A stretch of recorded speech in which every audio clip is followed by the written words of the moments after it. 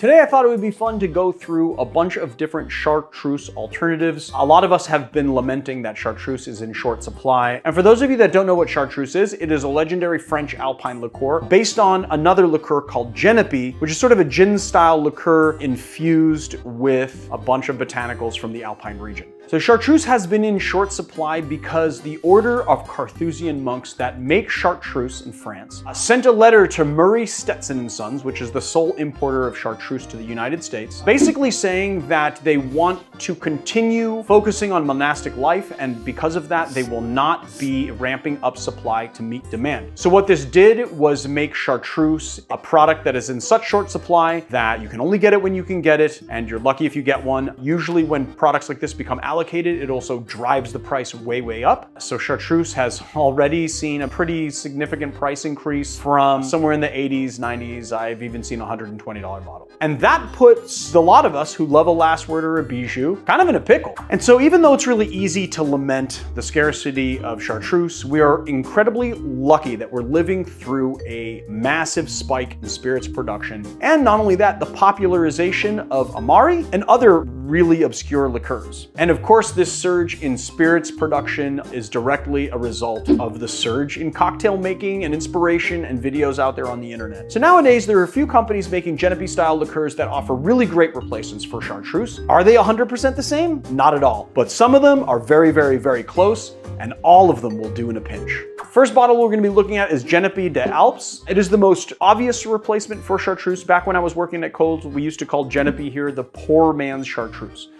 Because it's just a much cheaper bottle. It's made by vermouth maker Dolin in the Chambéry region of France, and it's named for a plant in the Artemisia family. Genepe is a legendary alpine liqueur, which I already said earlier. It dates back many hundreds of years, and this is a great example of that liqueur. It is the original après-ski liqueur. If you spend any time skiing in the Alps, then you know what I'm talking about. Although Genepe is pretty close to Chartreuse, it has a little bit less complex flavor and it's more intense sugar, but it's still not overwhelmingly sweet. It's lighter in body, it's lighter in intensity. Side by side, you can definitely taste the lack of complexity in Genepe, but in cocktails, you're not gonna miss those nuances, especially ones with citrus juices and sugar. It's around 30 to 35 bucks a bottle, so if you pick up one of these, you're gonna save a little bit of cash.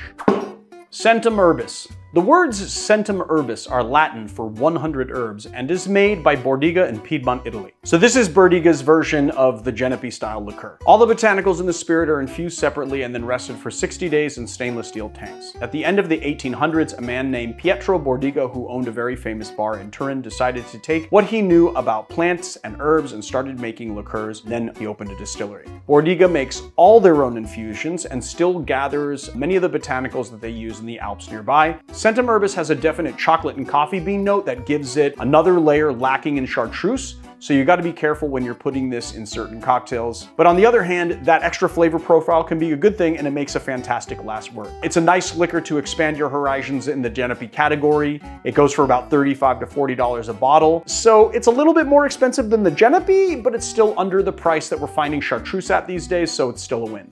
Faccia Brutto. It means ugly face in Italian. The last time I did a video, I got really busted on the pronunciation of the word faccia. I was saying faccia, like when you say maraschino, but it's actually Faccia Brutto.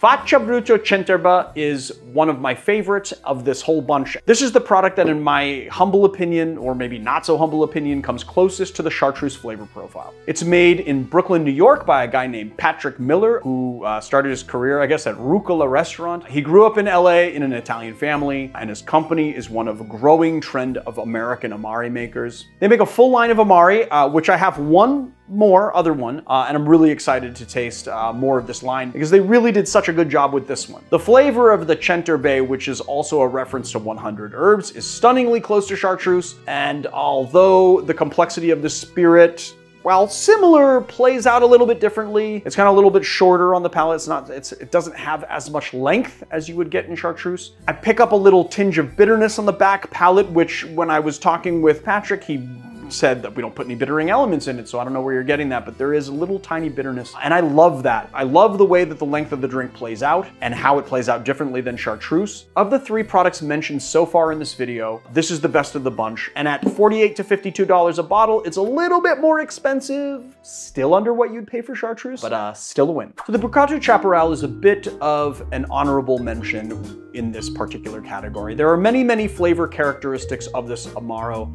that make it very close to green Chartreuse. And I picked up the bottle because I heard it referenced as a green Chartreuse replacement time and time again. But in truth, it does not really match green Chartreuse that much.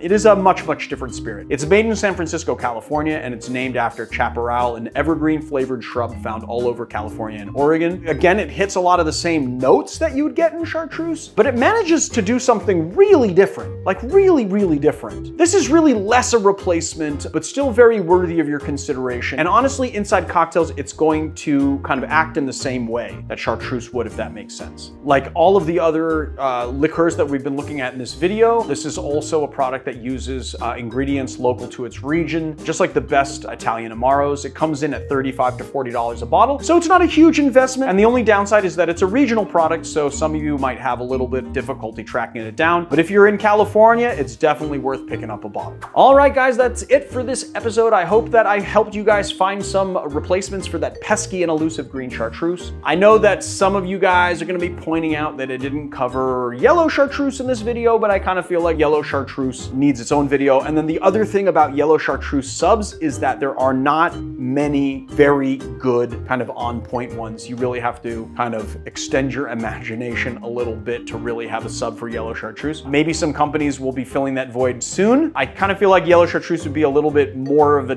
difficult product to reproduce, especially because it's, you know, really made with the same 130 herbs that Chartreuse is, but it's just treated in a different way. But we'll be doing that on a separate video. I'm not going to get into it all now like I almost just did, and I'll see you guys later.